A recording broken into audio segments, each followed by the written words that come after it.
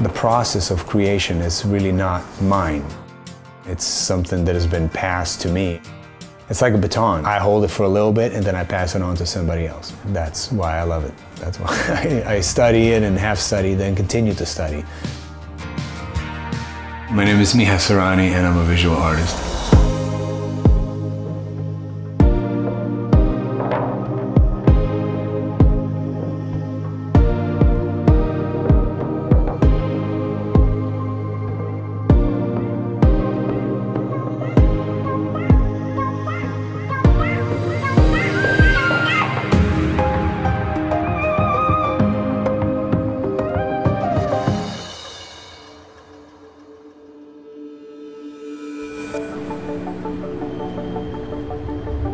This commission's for a friend of mine, Sarah. She just has impeccable taste. It's a good challenge, like how do I build this work and trying to keep that in mind.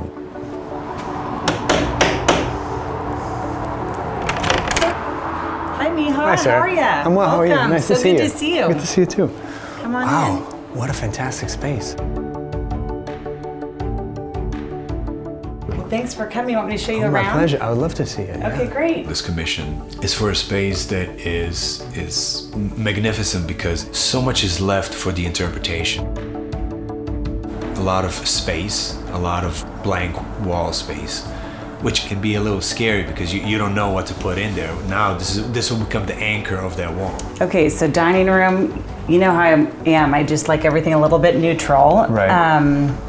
I do like a little metallic and obviously my blue and white, but I don't want anything too, I want something abstract, but I want it kind of plain and simple. Okay. So we've got this space. Okay. We've also got a couple places in the living room. All right. And I'm kind of toying with the idea, we have a mirror in here, but I was kind of thinking the traditional kind of mirror over the fireplace, but Oh, I like that. Charlie's not 100% sold, so. Okay, that's a good idea. Let's take a look at it. Elements, for example, in this specific space where this painting will reside is that there's a lot of symmetry and balance, which kind of gives you stability. It makes things very solid. All the early Renaissance paintings are very stable. They're constructed on a grid. They're not meant to evoke emotion so much as rationale. So I'm kind of really leaning towards the space over the fireplace. I think it really will tie the room together nicely, which you've done such a phenomenal job. Okay. If you think this is the spot, let's do it. Okay. Yeah.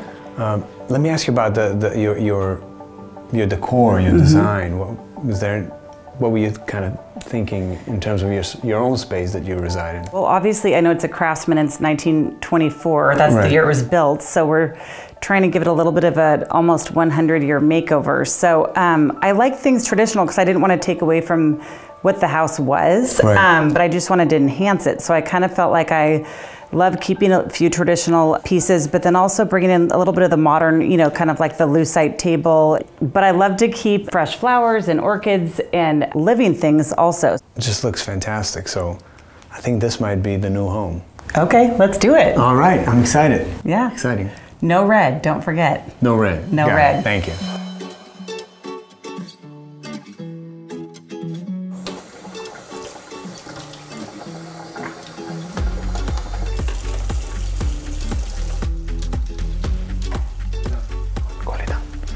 Go in your bed. Go on. Go on, let's go. Come on. All right. I was born in Ljubljana, which is the capital of Slovenia. I came to America for the first time in 2000 and eventually moved permanently to the US in 2007. And I've been here since then. I had dreams and aspirations as a child of being an artist. That didn't really pan out. I tried to go to the middle school for art specifically that would then take me to art academy, but I got rejected and that stopped any art making for a couple of decades.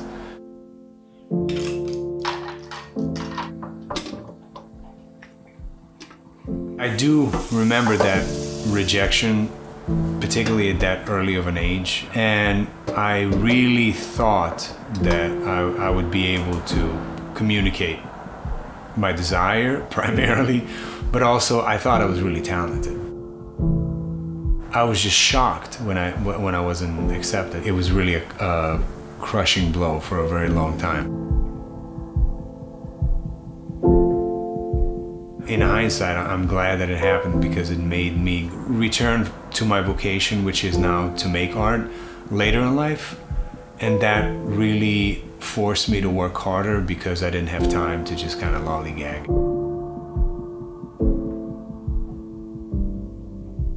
I was pretty focused on what I wanted to do, which was paint and draw, and just really own that craft. And so I'm grateful that it happened later on in life because I think it gave me a more desire to really do it quicker, to kind of get to it.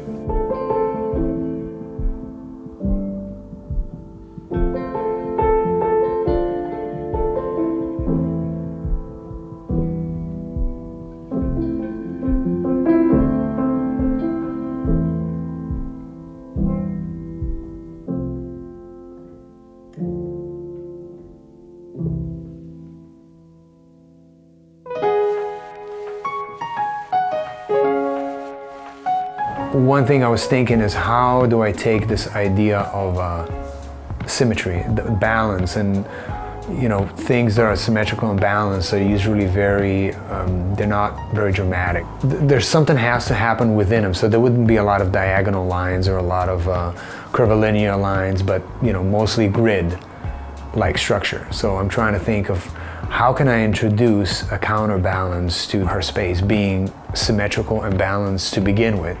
It really becomes interesting. How do I play with that static imagery, that static form, that grid, and then work within it?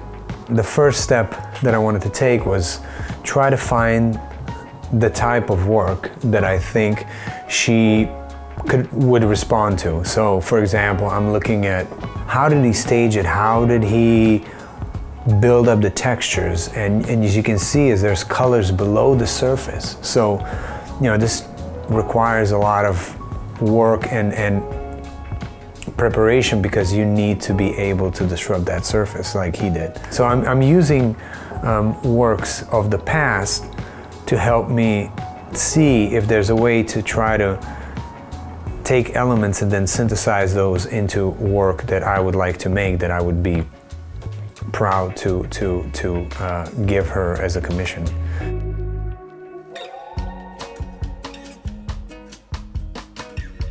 Once I've looked at the work that I like, I wrote down a few key sort of points that I want to keep in mind. So for example, no red, keep it abstract. I switched from canvas to panels, but again, keep in mind that her house is balanced, is symmetrical. It's very clean and precise, and like I said, it's a great space. So with that in mind, based on the images that I have looked at, I'm kind of put down initial thumbnail, which is going to be that I'm looking at a rectangle versus a square. Take a dab of acrylic paint, so we'll keep it white just in case we need to really work on that. So I want to see, let's see what's going to work well is I actually have some, is that white? That's white. Okay, so let's just, I'm trying to imagine that this is the surface below, almost like an underpainting. Like if we think in terms of that Cy Twombly that we saw. Most artists are very thrifty individuals because they have to be. You don't want to put a ton of materials and commitment and time on that canvas, just to realize, oh, I shouldn't have mixed this kind of blue with that kind of ochre, right? It's just not going to work well. And more or less, I can figure that out in this scale without having to go on through that painful lesson in real life. The moment I returned to art was 10 years ago.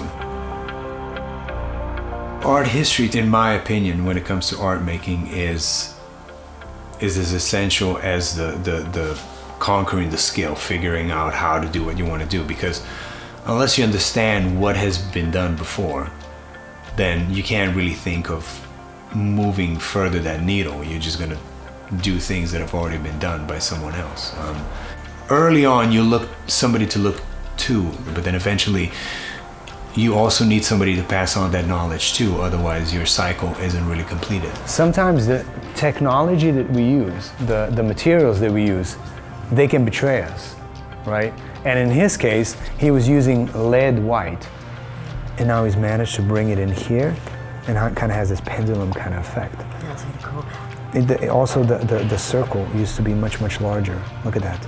But how much does that change in terms of the sense, you know? Because it's one thing to kind of know it and reference it every once in a while, but to talk about it for, 2-3 hours nonstop and really communicate information succinctly and with some sort of, exciting launch behind it, that's a whole different thing. Mind purpose, right? So like right here, the Adoration of Magi, that's not a painting. That's an underpainting. So in it, you figure out if it actually works. Like, is it balanced? Is it symmetrical? Generally, this is kind of an antiquated way of painting, and everything with kind of postmodern art making, like you may get rid of all this together. You wouldn't need it. And after the first session that I taught, that I realized this was the best job I ever had. Hands down.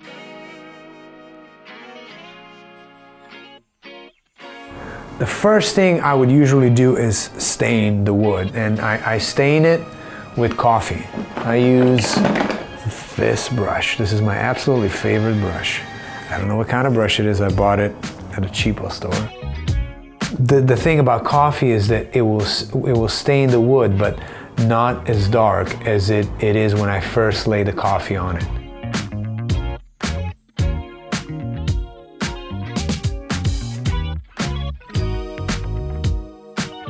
I even like that, see? I wouldn't have known to add that had the drips not gone there originally on their own. It just adds like a whole, I might keep that. And what's interesting, this is what I say when I talk about chance, is you have to be constantly open that something could happen, and then how do you use that to propel the work? I've decided to have a really solid understructure to the work, and then put these light layers on top to where it will create a sense of depth, as though you're looking through cheesecloth or something like that, to where you can see things through but not quite clearly. You can't really quite articulate what you see in the distance, but there's something there.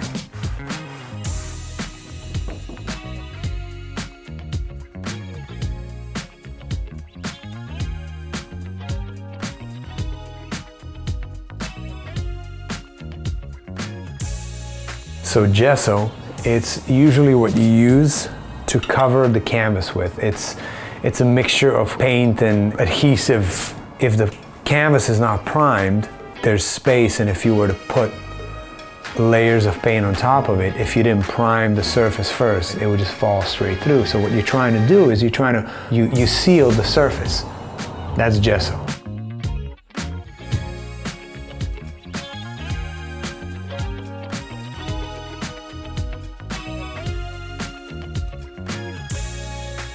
I think it's really important that one leaves themselves open for ability to respond to the work itself. You can see where the original wood color and then the stained wood next to it, and it just really adds a whole level of complexity that didn't happen before.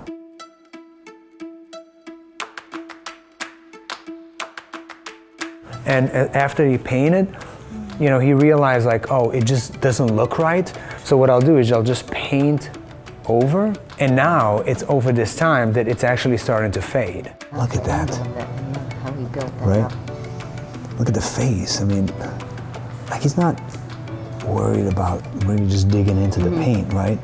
I love to interact with students. I love to see what they are interested in. I love to get them excited about things, and even though it's quite different teaching or instructing art making or teaching art history. Those are very different topics to kind of talk about, but it's really both of them are equally gratifying for me. The colors combination in these is just fantastic. And even the silver, I didn't even notice that there was a silver at the very top, because when she started out it was all white, and I didn't, it's one of those almost like iridescent, you have to turn your head to realize that there's something happening, which is just beautiful. I'm curious as to what sensation you will get in this way. I mean, it's really wonderful work. This now kind of starts to feel like a little bit like on some kefir down here. Not the colors, but sort of the structure. It's like I'm wondering, is that really paint, or is it straw and dirt and grass? So, brought it to this point, and now what I will do is I will mark it off. That way I can keep, I don't have to be too worried about pressing into some uncharted territories and worried that I'm gonna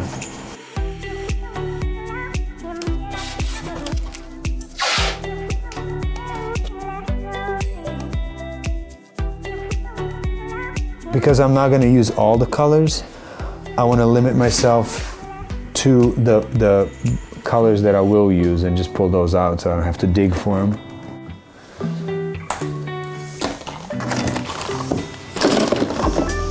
Mix up a color that will be light enough to cover some of this, but not too much.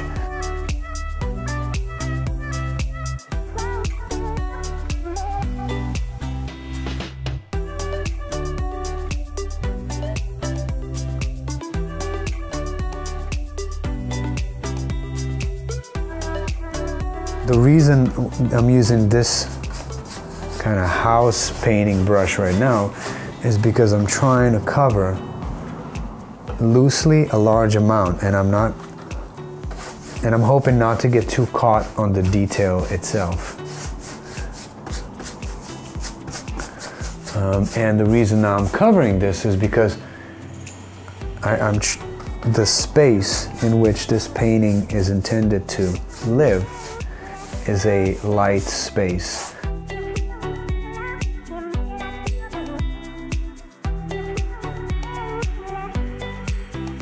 I'm going to use this scrap paper to apply that chance element. There we go. So at this point, I think that it's ready to introduce color and really start to play those into the work, amplifying the texture, create this sense of depth and thin air of different hues that are going to kind of come over the top.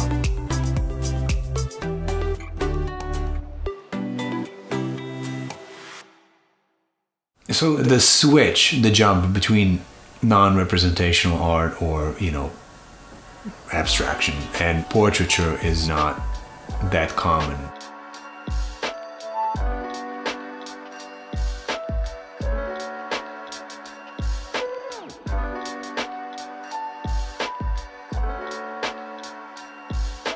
For some reason, I've always had this odd split, this duality, to where sometimes while I'm working on something representational, a portrait or just the figure, I'm almost kind of dying to do something abstract, but I can't.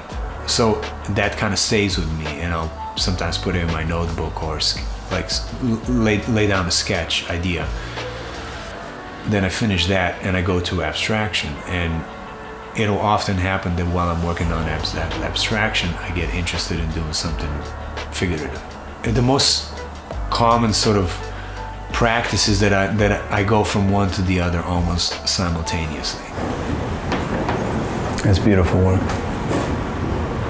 And this one's actually mine. It was interesting to do different versions of it because it started as an observational study with a fountain pen. And then I did a smaller a smaller study on canvas. Because I had done the 2 studies before, I knew that this version of it needed to go further. So I just used a palette knife and I just scraped away the face. And of course I was the model for it because I'm cheap. So I try to save money on models.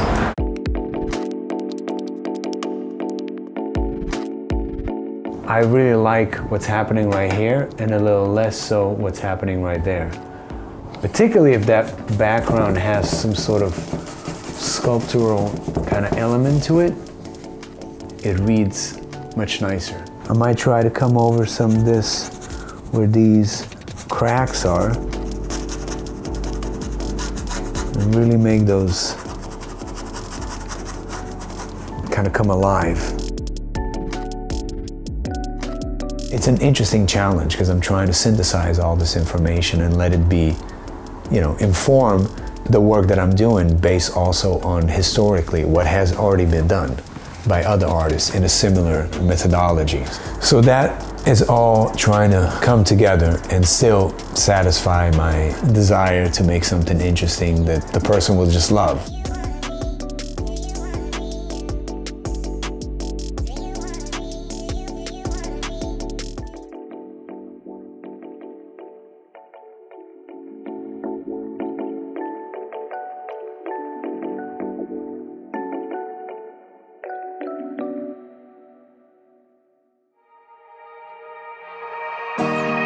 This is the final work. I wanted it to be the kind of work that one takes in over a longer period of time. They look at the work and they can have an immediate response, but then over time they might realize that there are pockets of little information that they haven't noticed before.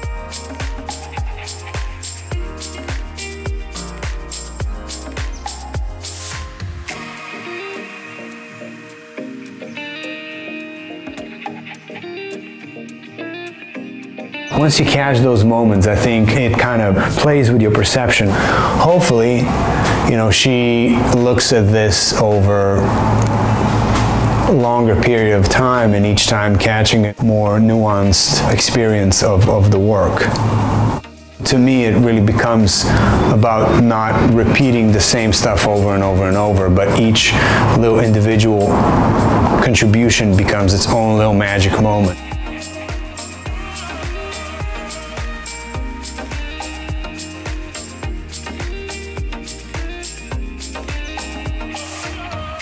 Here, it really became about the process itself and how does one still keep it all together without it falling apart and yet still staying unique and within my aesthetic language, and I'm pleased with how it turned out.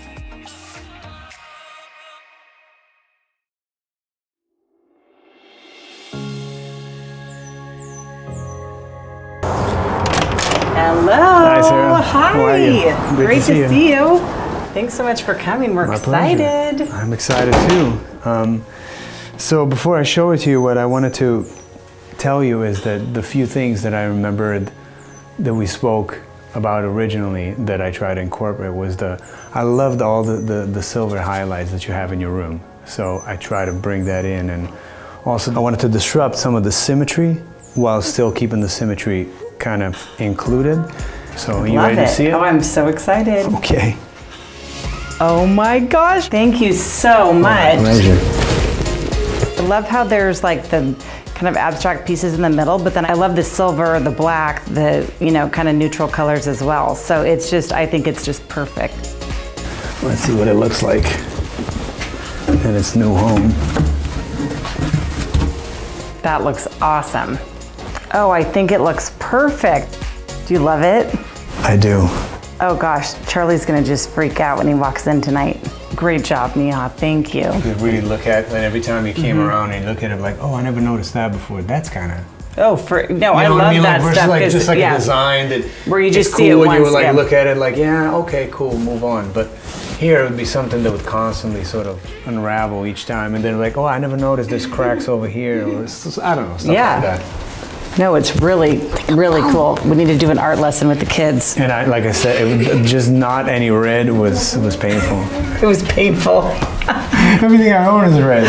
To have this reaction and this excitement is humbling, because you become part of this intimate space, and to have them respond favorably and with excitement to something you made, which came out of nothing, it's incredible. I mean, I still feel profoundly grateful that people are willing to invest time and energy and emotion into what I do, right? Spend time looking at something and enjoying it.